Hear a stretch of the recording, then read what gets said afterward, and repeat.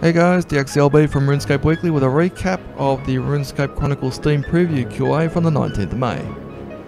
Our mod, That Jim and Markaza hosted the QA, but they had to start over due to mic issues, which made them sound like robots, and the music was up too loud so we couldn't hear them either. Mod Merchant would usually do these kind of QAs along with That Jim, but he's overseas at the moment. Some keynotes from the Q&A I want to go through.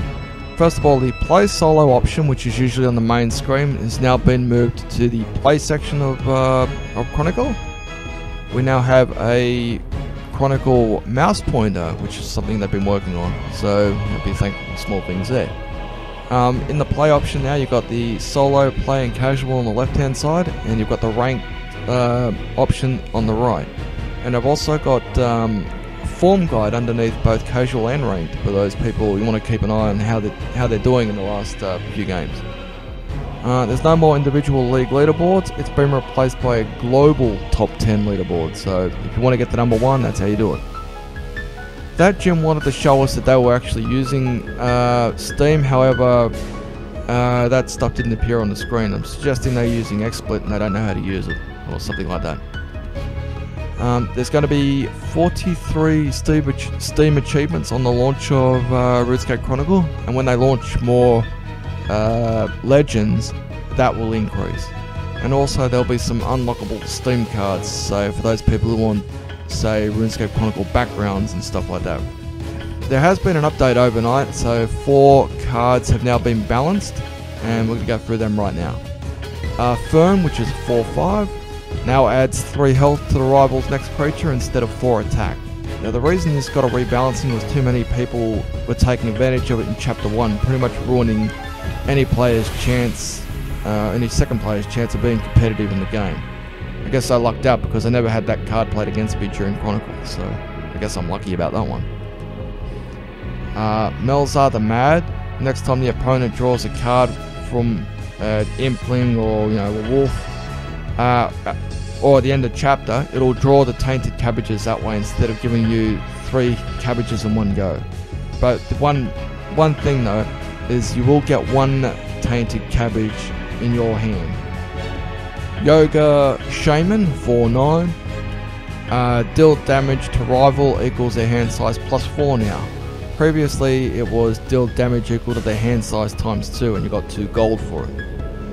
The reason the 2 gold was being removed was because the Chronicle team didn't like the idea of a player using that kind of card and be rewarded with gold for using that particular card straight away, and that can immediately start building up for the cash flow for their next attack. So they've taken that out, and I'm assuming in the future we're going to see more of those kind of cards rebalanced with gold getting taken out of their card. Yoga Brute 6/6. Originally this was 6/8. And it exhausted opponent for 1 turn. That card was being changed because you either won your game or it didn't work straight away. So the way that Jim and Markaza were talking about in regards to this card is they're not convinced that they've got it right on that, and they may want more feedback on how people use that one in the game. I guess I'll have to start saving my shards so I can give my feedback on it, because I don't have that card yet. And the Venescular cards. There's 4 new Venescular cards now. Culling the Weak, which costs 2 gold. If your next creature has 4 attack or less, it reduces its health by 4. Harold 4/7. Which is gain 1 gold, 2 health, and remove 4 attack from your next vampire. This is Venescular specific cards here. Bloodveld Leecher 6/6. Gain 2 armor, battle rival, and remove 2 health from rivals. So basically you're getting a double hit on your opponent, regardless of what happens in this particular card. And Blood Tithe, which costs 2 gold, and it's a mortal thing, so increases health to 15. I'm not exactly sure what this mortal thing is, unfortunately, so I'll have to get more information before I go into detail on that one. And the Ripper Demon. One of the Slayer creatures from RuneScape earlier on this year has now been added to Chronicle, which is 11/9, so it's a nasty one. And its uses are Strike, Exhaust, or Mortal Strike. So It'll be extremely useful, especially if you can get your attack up to 9 and have a good combination card. You could really wreck an opponent real quick with that one. More notes on the Q&A which I took. A new ranking system and Diamond League is now live in the game. The bronze ranking system, it goes from 10 to 1 instead of 50 to 1 like it has been. Upon reaching level 1, you'll be in a playoff match, and if you win that match, you'll be promoted to the Silver League, which is 25 to 1. In the bronze one, you don't really lose your rank, so not at the moment, so we'll have to wait to see what they're going to do with that one. Card textures have been improved, meaning people on low resolution machines will be able to see the descriptions of these cards better. There's been over 100 fixes to the Chronicle update, but unfortunately they've still got another 220 bugs to fix, and they're hoping to make them go live after the Steam launch. There's a new loading screen, so you'll know that the game's actually loading. Chapter scenarios are no longer coming up like duplicates, they're coming up more random now, so instead of having, say, one scenario 3 times during a full game, that won't happen now. And Mod That Gym actually used some sort of hacks in Chronicle, but I think that's only some mod tools, so don't try and look for cheat codes, there is none. And I did answer a few questions that were asked during the week on Reddit.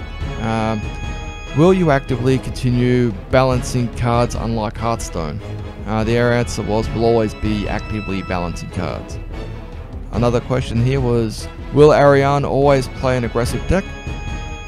And their answer was, if there is a space to make Ariane tank. So never say never on that, so they may be looking at a new style for Ariane, who's usually a magic attacking, but imagine her as a tank, that'd be interesting. Any idea how many legends you're aiming to achieve? In the short term, they'll be releasing Morvan, which will be the next one. We've heard about this for a while now. Morvan's going to be the next god or legend to come out in RuneScape Chronicle. They do have other legends designed, but they don't know how to use them just yet. Do you have plans for story mode? Campaign/story mode is something they might bring back in the short term. I'm assuming the Steam version won't have a launcher. Their answer was yes, absolutely, but they didn't actually look at that. So, this is one of my questions, even though it wasn't read out, but this is actually my question here. Eventually, will we be able to cross-platform challenge other players? Example, PC player versus PC Steam player. Their answer was everything will be cross-platform. And there is a couple more PSAs regarding to this, RuneScape Chronicle. There'll be a special presentation of RuneScape Chronicle on the 28th of May at 7 PM UTC. The Chronicle section will be hosted by Mod That Gym and Mod Merchant during the RuneScape Summer Summit, which will be covering old school RuneScape, RuneScape Chronicle and RuneScape 3.